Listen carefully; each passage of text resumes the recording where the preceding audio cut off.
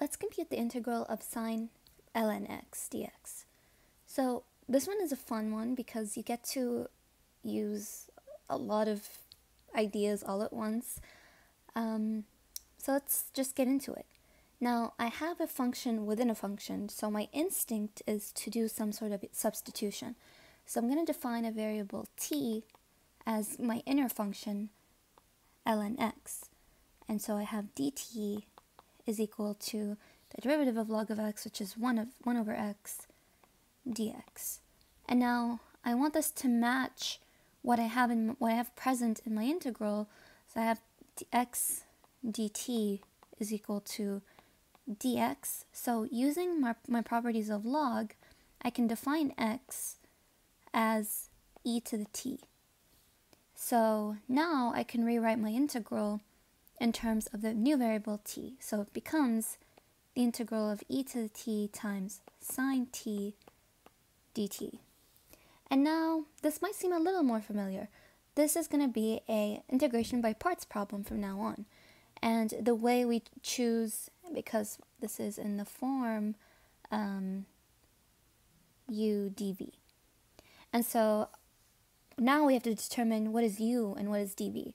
And the way to determine this is by using this acronym for what the priority of who gets to be u.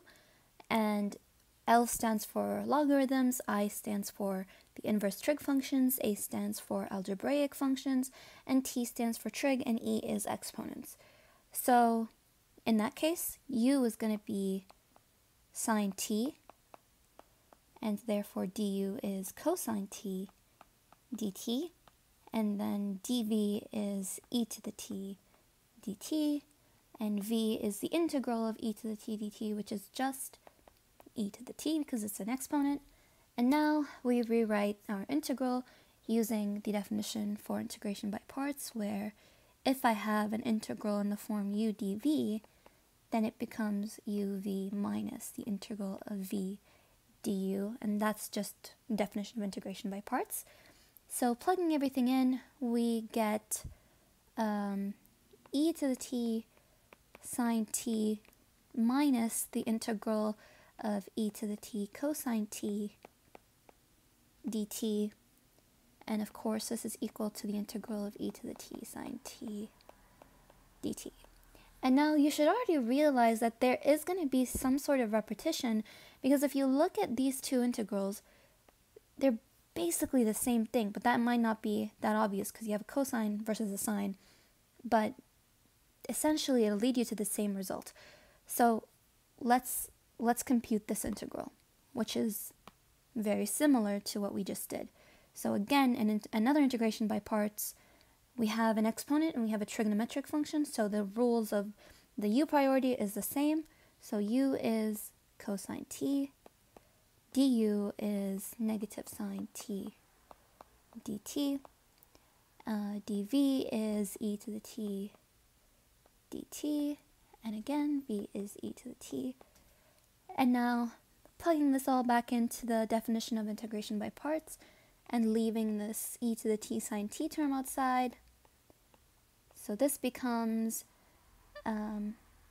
e to the t cosine t minus, and a minus makes a plus, the integral of e to the t sine t dt is all equal to the integral of e to the t sine t dt. And now you should see what I meant by the repetition. So all I did is go back to where I started from. So what do I do now?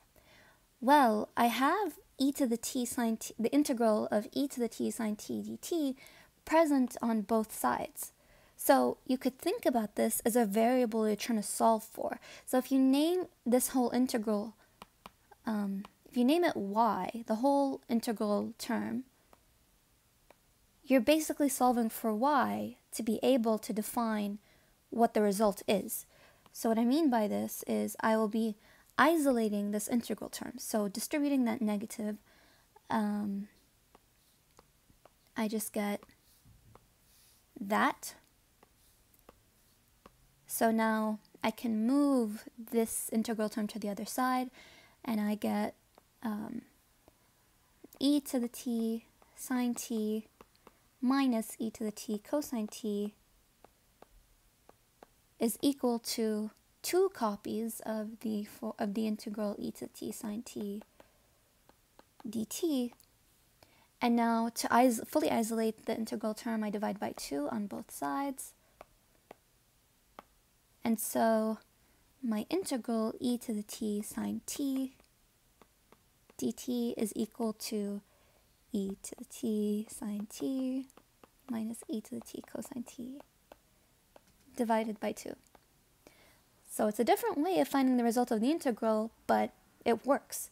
And now we're not done because we started with the integral in terms of the variable x, so we have to go back and rewrite everything with respect to x. So remember how we defined t as log x, so I have to replace all my t terms with